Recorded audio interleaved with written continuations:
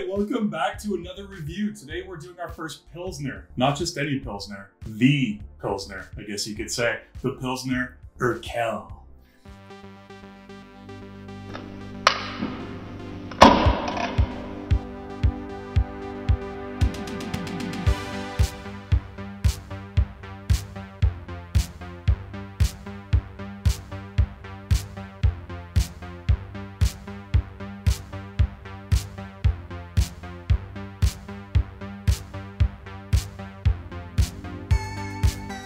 This is actually technically a pale lager, right? Which kind of gave birth to a whole bunch of imitations that became the Pilsner. Is that true? This is what I kind of heard about this. What do you know about that? I know exactly the same. It started as a pale lager, but because of the origin and the town in which it was brewed at the beginning, it acquired that name. I don't know how to pronounce it correctly, but Pilsner, I think is how you read it at least. And that's where the name Pilsner come from. That's so cool. And I was actually reading that 9 out of 10 Pilsners or pale lagers that are brewed in the world today are actually directly based off this beer. It's become that much of an influencer in the world today, in the world of beer, to think that that's so crazy. I'm shocked. I only heard about this beer recently and I've never tried it. And I've said this before in reviews that I love when we're reviewing beers that one of us haven't tried before.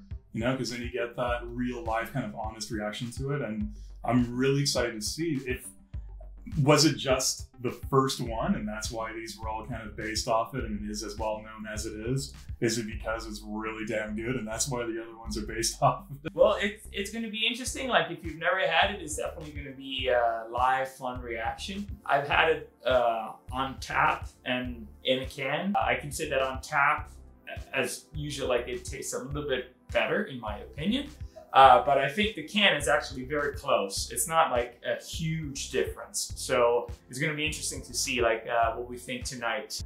Look, as influential as this beer is and as unique and original as it is, it's kind of like the OG pale lager and OG Pilsner, which is pretty incredible. Should we get right into it, man? Should we crack these open? I'd say we should. Like, we waited long enough, my friend. I think we have. All right. The moment of truth. Look at that sound. Listen to that. Love that sound. Well, I know it definitely looks like a lager. Yes. That's for sure. These are actually really easy to find too, surprisingly, where I am at least. In Ontario, I can just kind of run over to a liquor store and they have them everywhere in abundance. I was kind of surprised when you suggested it because I figured like, oh, can he get it up there? That's awesome because I like this one. I get it often, like not often, but like sometimes. Cheers. What are all these beers that you're hiding from me? All these amazing beers that we're discovering in reviews, and you say, yeah, I have it all the time. I had one just earlier today. I had one yesterday. I have 10 in my fridge right now, and I've never heard of them. You need to start opening up your beer vault. And you need to start telling me all these good beers that you're secretly hiding and not telling me. I apologize, my friend. I'll start being a little bit more open about the ones that I purchase. I don't do it on purpose. It's amazing because now we're doing this and now we have all these different beers that you can think of off the top of your head that we can both find together and that are probably interesting for a lot of our audience because they've maybe had it too in one situation or another. Cheers, my friend. Let's get right into that aroma cheers. Cheers, aroma cheers. Since you've never had it, I'm gonna let you start on this. Thank you. Okay, let's go. Nice. I was kind of just expecting a regular, like light lager or Pilsner aroma, but it's much more complex. There's you know what? Just give me a second because I poured this out about a minute ago, so I'm gonna freshen it up. Why not? Let's do that. So there's something there that I can't pinpoint. And maybe you will, because I'm really, really curious to hear what you're going to say now, but there's something really interesting that I just don't have the word for it. It's not coming to me right now. There's definitely a smokiness. So the smokiness on the aroma is the first thing that jumps out to me. That's how I would describe it. But there's so much more there. But then it's just kind of gone. That's why I had to pour it out again. I found the aroma was really, really strong right away. I got a big hit of smokiness, but then it was just gone and now I'm not getting anything. This is officially a pale lager. As far as that goes, the aroma is very nice. You know what? I'm going to go with a 1 on 3 for the aroma on this one. It's there. There's like a nice toasted smoky element that's there right away, but then it disappears. I would like if that toasted smokiness stuck around a little bit more. So it's going to get a 1 for me to start off with, which is nice. You know, it's a nice aroma to start off with. Go right ahead. I think you might be able to nail the descriptor a little better on the aroma, so please go ahead. So I agree with you with the roasted character. It's more of a almost roasted, but not very dark roast, almost caramelized malt. I would describe it as. As far as the that secondary aromas that you were mentioning, I kind of pick up a little bit of a herbal, almost, I don't want to say minty, but let's say aromatic herbs, which obviously comes from the type of hops that is used, that is very particular to the style. But I think it balances the maltiness in a very particular way. And I do agree with you. It's very subtle, like it's there and then it kind of like fades away pretty fast. Even in this glass, like it's where you can still smell it a bit, but it's very gentle. So I'm a little torn here. I think that I might probably lean a little bit more towards the 2 because I kind of like this type of beers in general. I find the smell, even if very subtle, extremely refreshing. But I'm going to stick with the 1 like you did because, again, I think that it has all the elements, but they're very soft.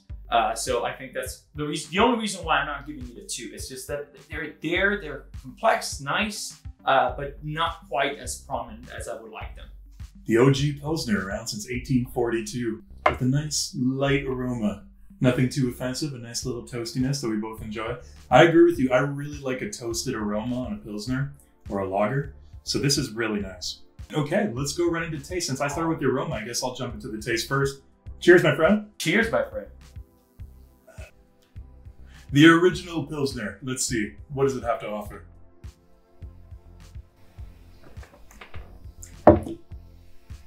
Wow, that's really good. It's, you know what? There's only so much you can do with a light ale or a Pilsner in terms of a taste, right? There's not a million different flavor profiles that you can accomplish, but this is something a little bit unique, which is cool. I wasn't expecting that. I thought it would be pretty straightforward. I was almost expecting this to taste like a Heineken almost, but it's unique. I gotta take another sip there. I get the toasted element on the taste right away. That's the first thing. Wow.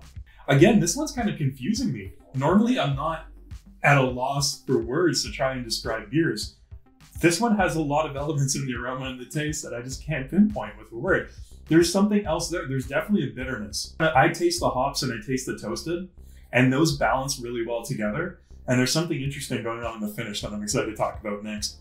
But for a light lager like this, or I guess it's technically a Pilsner, right? I guess it's really good. It's flavorful, but it's light. I really like that toasted element. I like that it's bitter at the same time too. A lot of beers like this try and hide the bitterness to make it more palatable and easier to drink. This doesn't hide the bitterness. You know what? Maybe it's just because we've tasted so many delicious beers lately, but I'm going to stick with a 1 on this one. It's nice.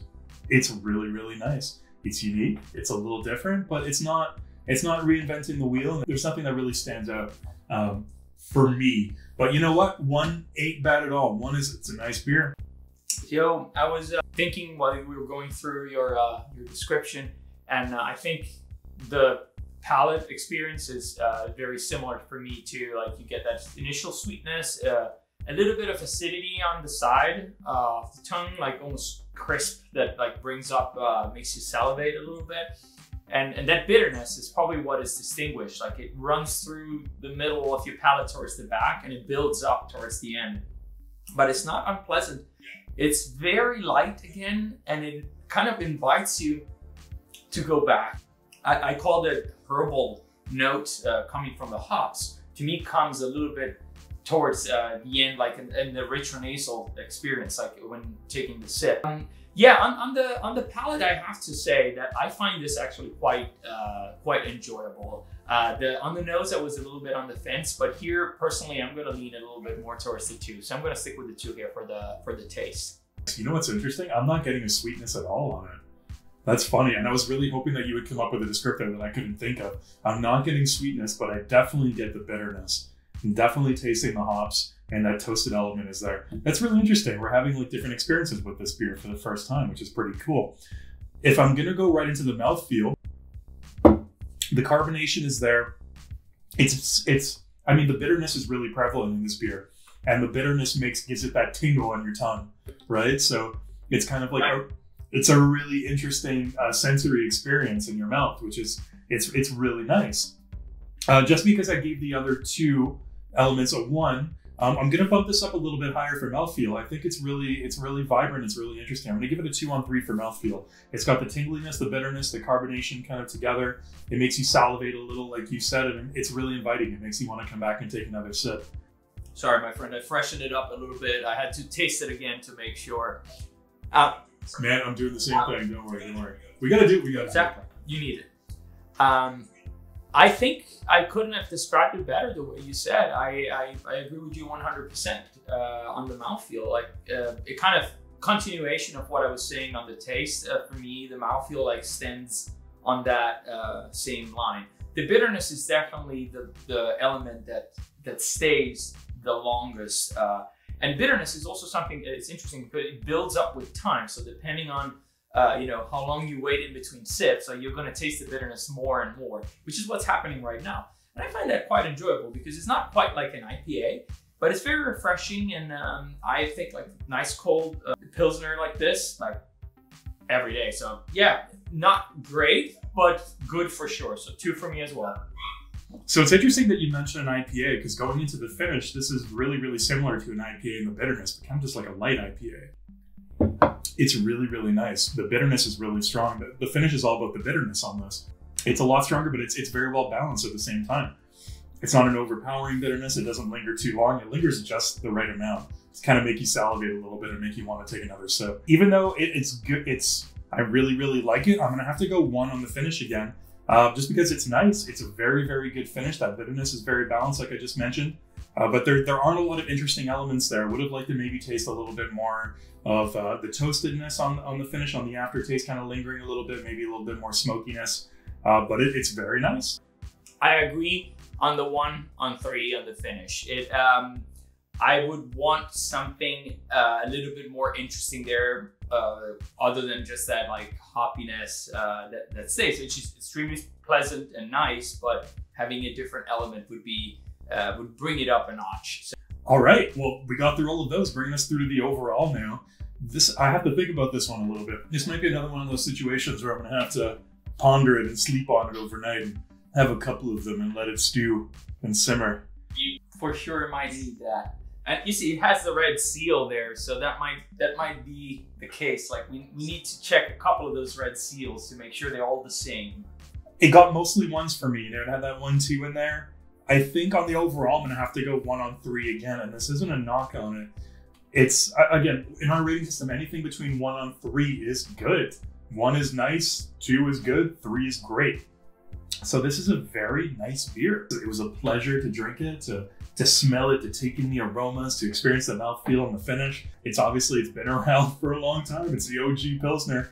But it's a 1 on 3. I would like something maybe a little bit more there, like a little bit more on the finish. Maybe, like I said, a little bit more toasted elements, a little bit more smokiness, a little bit more flavor. It's lacking. It has the promise of flavor and then doesn't really deliver, in my opinion. So I'm debating. I was thinking while you were talking. I think I'm sitting right there. Like maybe I'm leaning a little bit more towards the 2. So on the overall, I think like the more I think about it, and if I'm just thinking purely about the experience, I think I'm leaning a little bit more towards the 1. So I'm going to stick with that. And again, not because it's a bad beer or I love it. It's just like there's something to me that is missing to bring it up to that 2 for me personally. But I do like the fact, and I'll say this, that as a Pilsner, it has this very unique bitterness character that you probably won't find in any other imitation at this point, considering that this is the original one. So for that, for sure, like a big achievement. But for me, yeah, I would say like 1 overall. All right, so tallying up our scores, what does that come out to on 5? taking into consideration our 5 rating elements, for me, it comes out to 2 on 5, which is, in our category, a nice beer. Like I said all the way along. 2 on 5 ain't bad.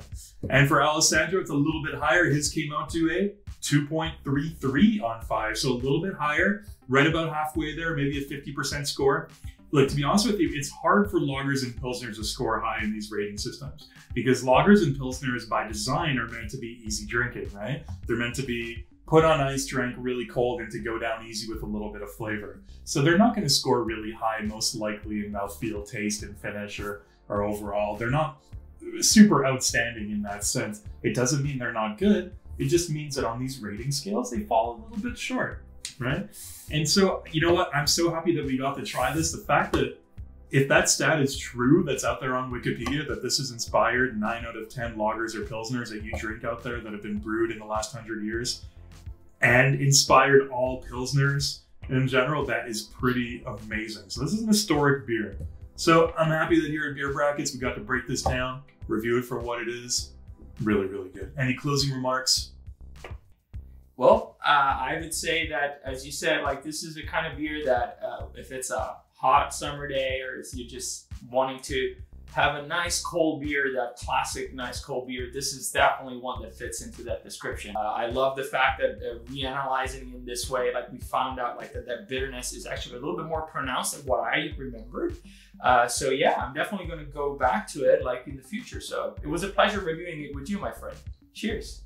It was a pleasure as always. Cheers, my friend. Guys, thank you for joining us once again for another review. If you haven't already, like the video, comment down below. Let us know what you think of Pilsner Urquell. Are you a big fan of Pilsners? Are you a big fan of light lagers? Did you know that this was the OG Pilsner? Let us know what you think. Are you offended it got a 2 on 5 or a 2.33 on 5? You think it should have rated higher? We'd love to hear what you think. If you want to check out some more of our content, subscribe. We hope to see you soon, guys. Take care. Cheers. As always, don't forget to close the beer brackets.